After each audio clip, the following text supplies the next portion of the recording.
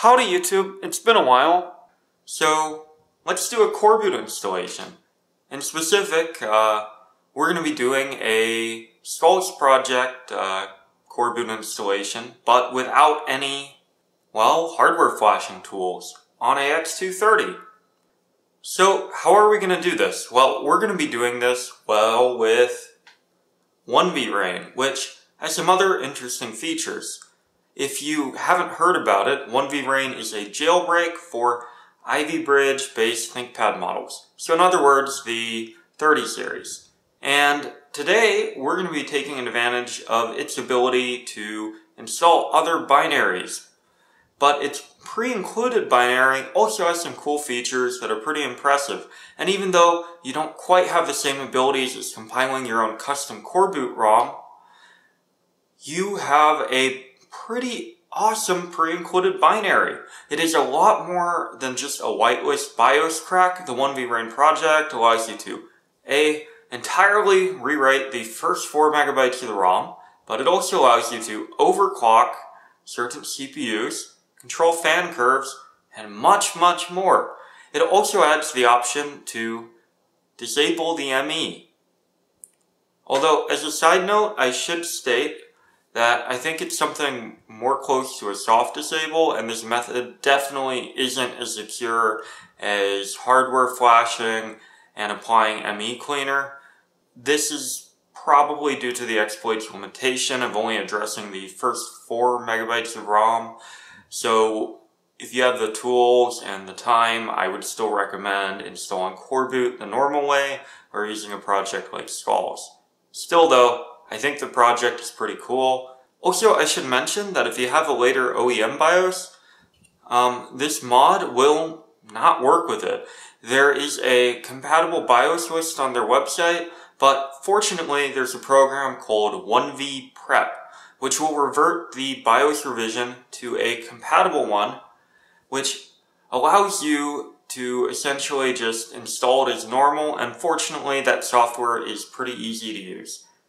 And before we get started, let me just bring up that the website states that the EC firmware is supposedly unaffected. So if you do perform an EC mod, and the two main ones for this are essentially the X230 has a battery waitlist that won't let you use the X220 batteries, and it also has, I like putting the X220 keyboard on it.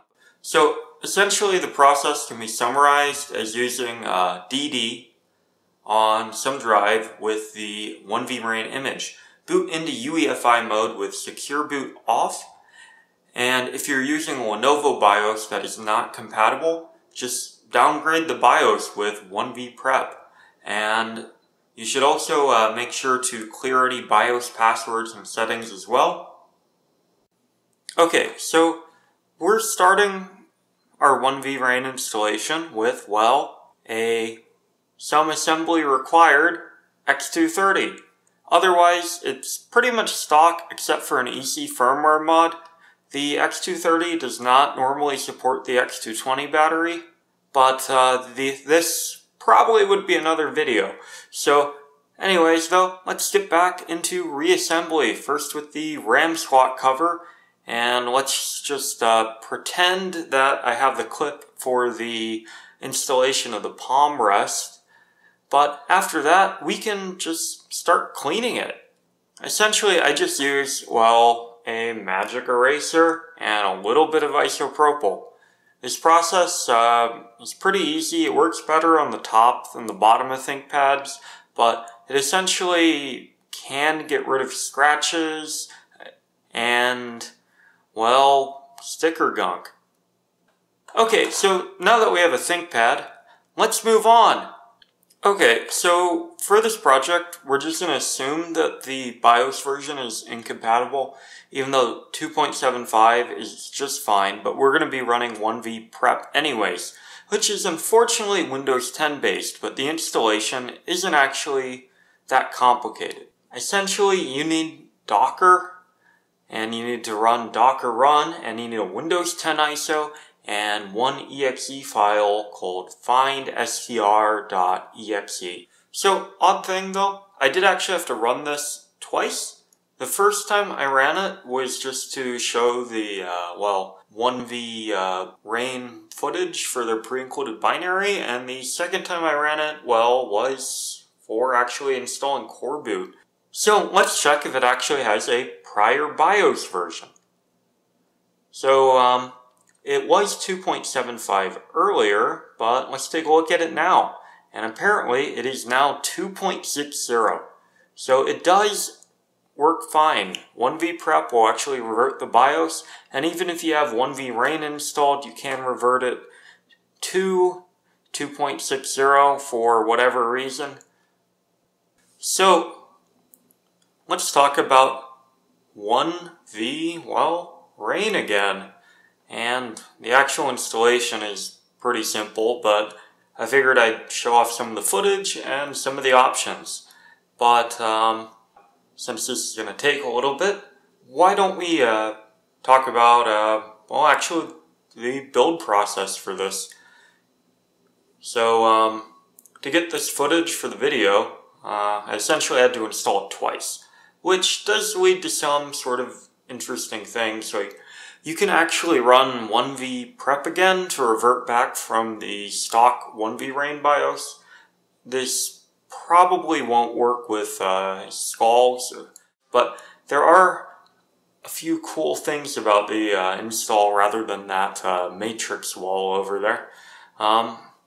Essentially, you get, a few options, and one of those is downloading a ROM from a website. So in my case, I was a little bit lazy and didn't want to type in the full URL, so I just moved the file to my website. And after typing that in, I was ready to go. But in this install, we're going with the stock BIOS first, which is just option 1. But we're going to be doing something a little bit more interesting during our install.